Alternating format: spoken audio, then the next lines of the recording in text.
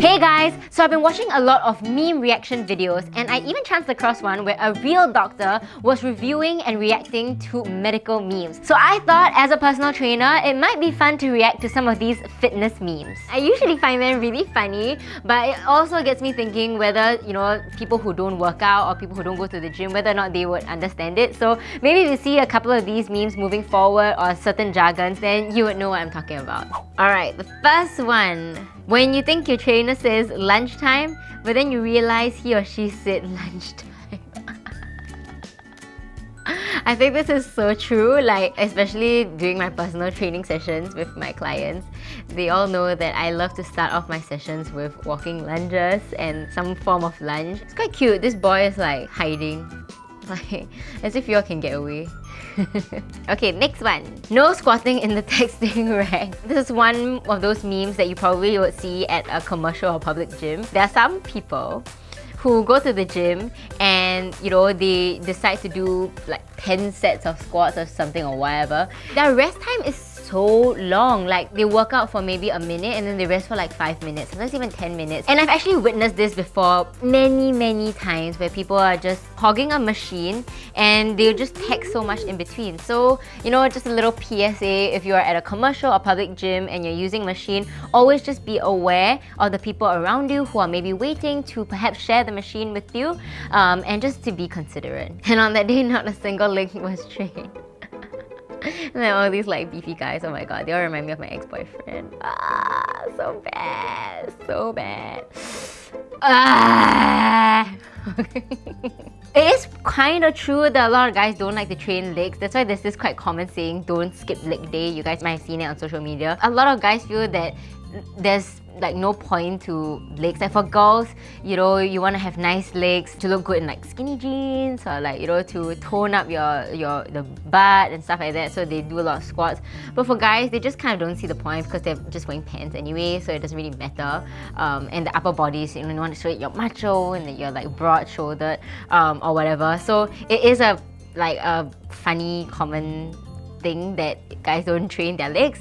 But I think it's really important. In fact, your legs is one of your biggest muscle groups in your body, and followed by your back. So training your legs definitely increases your caloric burn. It also increases the production of testosterone. So hint, like guys, definitely train your legs. But this photo just gives me the EBGBs. Like it totally reminds me of my ex-boyfriend who was a bodybuilder. Oh, it's just a very bad past, a very bad time in my life. Oh my god, this gives the EBGBs so bad.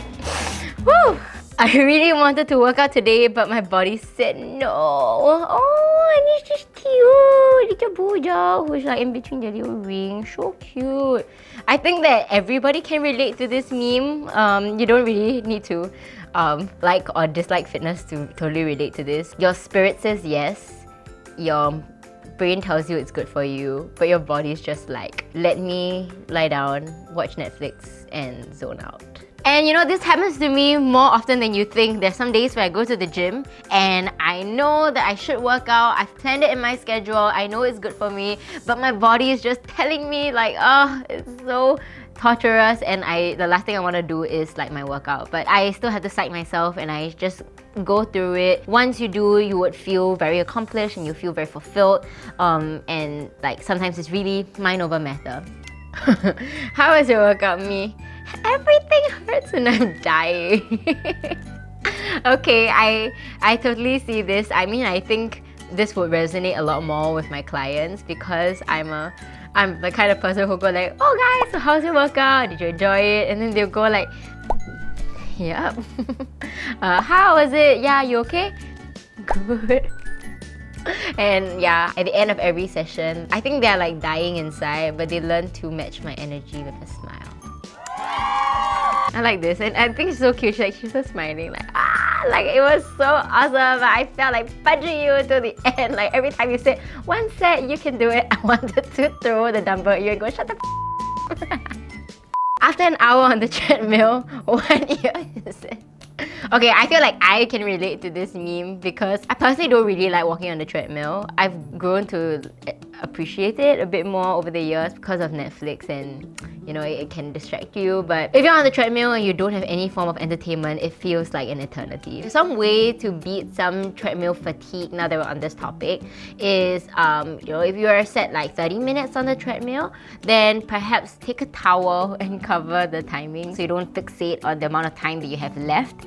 Another way is to plan the videos or shows that you want to watch. I personally like to multitask, so even when I'm like lifting weights, I listen to podcasts, I play some videos. I don't watch it, but I listen to videos in the background, and that I find helps to distract me from the pain that I'm currently experiencing. How I look taking off a wet sports bra after a workout. I think we've all been there, girls, if you know what I mean. Like, after a sweaty workout, your bra is just like sticking to yourself and you're just like, oh, why do I even have to wear bras? Why can't I just like, you know, work out and like not have my boobs flail everywhere, and for me to be afraid of sagging tits when I grow older? I tell you something, right? I don't actually even like take it off this way because like I don't want to hit my nose. It's quite sensitive. Like, I'm very cautious about touching my nose. So right, how I personally take off my sports bra is to peel it off like one side at a time, and then put both my arms through it, and then take it off. Not like just peel it off in one go. I find that that makes it a lot easier, especially when my arms hurt after an upper body workout. Just nothing that makes me lift my arms up like up high. Anything that just like I can keep my arms down and then like wiggle my way out of the sports bra. My face when a good song comes on during my workout.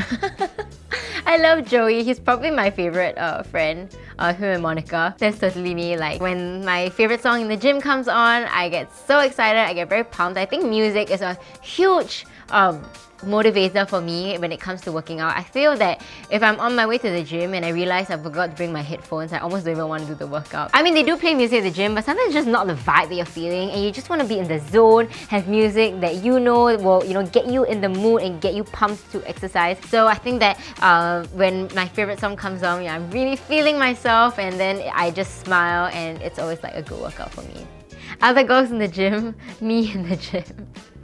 Aww. I can kind of understand this meme, like, you know, like other girls in the gym being all fit and being all like, they know, you know, they know what's up. And I think not just girls, like just other people who seem like they know what they're doing in the gym, and then me in the gym just looking, going like, oh my god, I look like an idiot. Don't feel intimidated. Remember that everybody starts somewhere and nobody is looking at you. Nobody is judging you unless you are like, you know, taking very long at a certain machine and texting on your phone. Everybody understands that we all come from different fitness levels and we all have different goals. So, you know, whatever it is, you know, don't be afraid that other people are staring at you if that's something that you're intimidated by when you're going to the gym. The fact that you are even at the gym and you're there with the intention of bettering yourself is good enough. It's better than not doing it at all. So if you're that person at the gym right now, I want to commend you and tell you that everyone starts somewhere. You should be so proud of yourself for even stepping into the gym, and you can only get better from here. Next meme. The face you make during the last 10 seconds of play. So cute! Yeah, this is me. This is definitely me. It's like the face I make when I'm doing my plank, and then suddenly I'm silent, and then there's like a loud scream like ah! Also, I am very guilty of pushing my clients beyond their limits. When I tell you to do like 30 seconds of planks, and then I'm like, okay, let's just push it up to a minute because we know we can. And then they go like, ah! And I get down on the floor and do it with them, so they have no choice but to like do it with me. And then after that, and then in the end, they're like, okay, fine, it hurt like hell, but thanks for, you know, letting me do a minute of planks that I didn't think I would be able to do if you weren't here otherwise. But like, I guess I can do it. I guess I'm stronger than I think I am. And I'm like, yeah, you are. Me training at home. I love it. Just a little pro tip as a personal trainer, I always like to start off my clients standing up because I just feel when you're standing up, you're a lot more energetic, a lot more active, there's more space for you to move rather than when you're lying on the floor where your energy is, in my opinion, slightly lower. And I don't know if you guys have noticed, if you've been on my, my No Sweat app, or if you're one of my clients, you might or might not have noticed that this is just a pattern that I personally do when I do my programming. Name an excuse that people use to not work out. So many. This is funny. This is like, I think it's Family Feud, if I'm not wrong, the game, and they just have to like name everything within a category. Guys, I tell you, as a personal trainer, I've heard them all. Usually I cannot wake up is an excuse, and then they cancel last minute. People say like, sorry, I didn't bring my sports shoes. It's like, how? Oh no, then what am I gonna do? Then I go like, oh, you train without shoes. Like, you can. And then they go like, okay. Maybe hoping that I say no. I think the no time thing is such a big excuse. You should be honest with yourself, wherein it's not that you have no time, you just haven't wanted it enough to make it a priority for yourself. Because if you really wanted it to happen, you would go out of your way to make it happen, even if it means waking up 2 hours earlier in the morning just to exercise. I think that in general, we all make excuses for why we do or don't do things, but I think that acknowledging that it's an excuse is the most important thing, because if you really want something to get done, then you would go out of your way to do it. My face when someone asks, what do you do for fun? I don't know, squats. I like this meme. I think this girl is very cute. I can relate to this because for the longest time, my fun was going to the gym. It was an escape for me. I think almost all throughout my uni life, I pretty much gymmed. It was quite all-consuming, and looking back, I feel that there are a lot of things that I did which I probably didn't need to do. Like, I feel that I was a bit too extreme sometimes, especially with my diet, with my regime.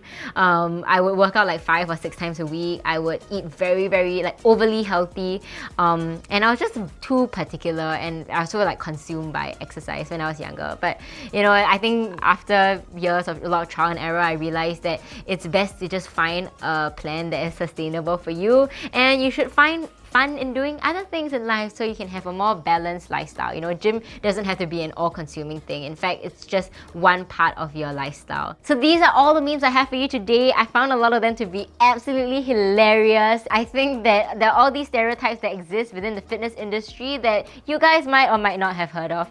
And if you want to get started on your own fitness journey with me as your personal trainer, then go and download the No Sweat app. With the No Sweat app, you'll get personalized workouts that are tailored to your fitness goals. You'll get one-on-one fitness assessments from me, and yes, I do personally respond to each and every single one of your assessments. So ask me all the questions you need. You'll also get access to our live stream chats and workouts, and even exclusive invites to our meet and greet sessions. You'll get your first week for free the moment you download the app. And after which, you have the option of signing up for a 1 year, 3 month, or 1 month plan. And if you sign up for the 1 year plan, you also get a free set of No Sweat resistance bands.